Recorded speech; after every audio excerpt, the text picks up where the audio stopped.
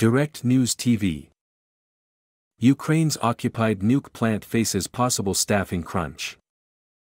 Kyiv, Ukraine. Russia intends to relocate around 3,100 Ukrainian staff from Europe's largest nuclear plant, Ukraine's atomic energy company claimed Wednesday, warning of a potential catastrophic lack of qualified personnel at the Zaporizhzhia facility in Russia-occupied southern Ukraine.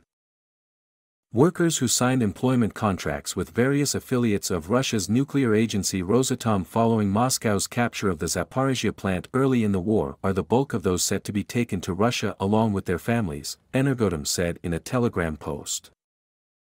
Energoatom didn't specify whether the employees would be forcibly moved out of the plant. It also wasn't immediately possible to verify Energoatom's claims about Moscow's plan. Removing staff would exacerbate the already extremely urgent issue of staff shortages, Energoatom said.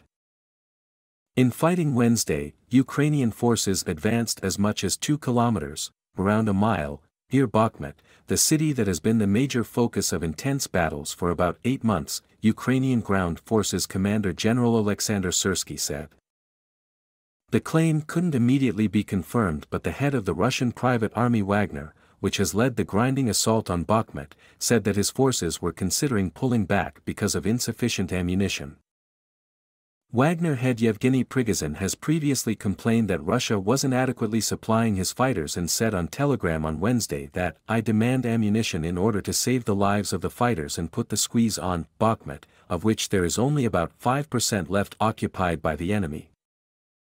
An Energoatom representative reached by phone told the Associated Press that the Zaporizhzhia plant evacuation plan, which staff were aware of, covered roughly half of the plant's 6,000 employees and was prompted by fears of a Ukraine counteroffensive in the area. Some plant employees are already being relocated deeper into Russia-held territory and accommodated in the resort towns of Berdyansk and Kirilivka on the Azov Sea coast, the person said on condition of anonymity because of safety fears. Before the war, the plant employed around 11,000 people. About 500 Russian troops are stationed at the site, while at least 1,500 others are based in the nearby city of Enerhodar, the Energoatom representative said. The Russians have laid minefields around the plant and built defensive positions, the person said. The Moscow-installed governor of the region ordered civilian evacuations from the area last Saturday, including Enerhodar. The full scope of the evacuation order wasn't clear. Fighting near the plant has fueled fears of a potential catastrophe like the one at Chernobyl, in northern Ukraine, where a reactor exploded in 1986 and spewed deadly radiation, contaminating a vast area in the world's worst nuclear disaster. Zaporizhzhia is one of the 10 biggest nuclear plants in the world. While its 6 reactors have been shut down for months, it still needs power and qualified staff to operate crucial cooling systems and other safety features.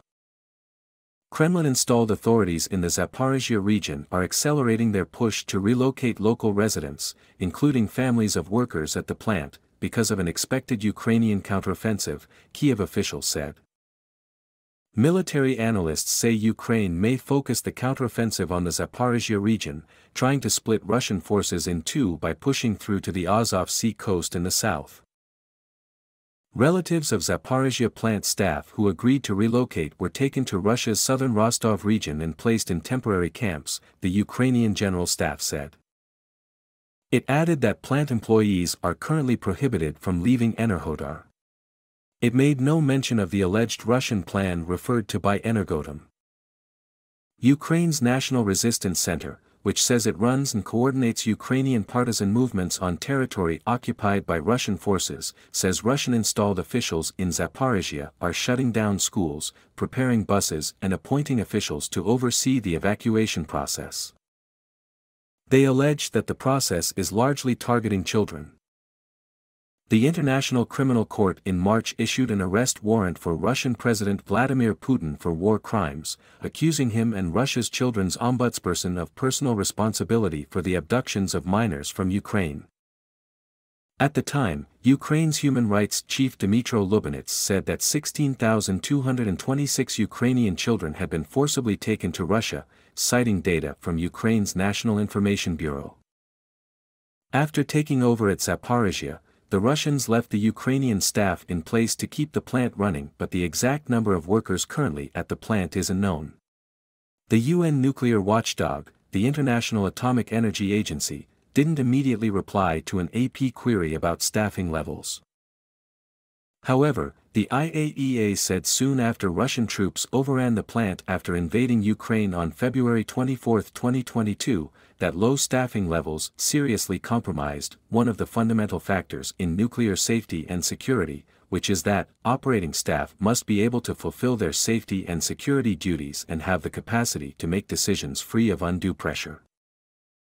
The IAEA has deployed a handful of staff at Zaporizhzhia in an effort to ensure its safety. Both sides continued their long-range drone attacks. Meanwhile, Ukraine targeted 2 Russian regions near the border, their governors claimed. One Ukrainian drone exploded overnight in a village in the Belgorod region, about 100 kilometers, 60 miles, from the border, said Regional Governor Vyacheslav Gladkov. Residential buildings, a library, and post office were damaged, he said, without mentioning casualties. Also, the head of the neighboring Kursk region reported that a Ukrainian drone was shot down near the provincial capital, also called Kursk. Russian forces continued launching exploding drones at Ukrainian territory, according to Kiev officials. The Ukrainian General Staff said that air defenses shot down 6 Russian drones, including 3 Iranian-made ones, over the previous 24 hours. The Institute for the Study of War said that Russian forces may be attempting to conduct an almost daily series of missile strikes in order to portray themselves as constraining potential upcoming Ukrainian counteroffensive operations. The Washington-based think tank added that the diminished effectiveness of the strikes is likely not significantly constraining Ukrainian actions. The U.S. said Tuesday that it would provide $1.2 billion more in long-term military aid to Ukraine to further beef up its air defenses against Russian drones, rockets and surface-to-air missiles. My name is Kingsley. Please like, share, subscribe and hit that notification bell so you can be the first to be notified whenever we post. You won't regret it.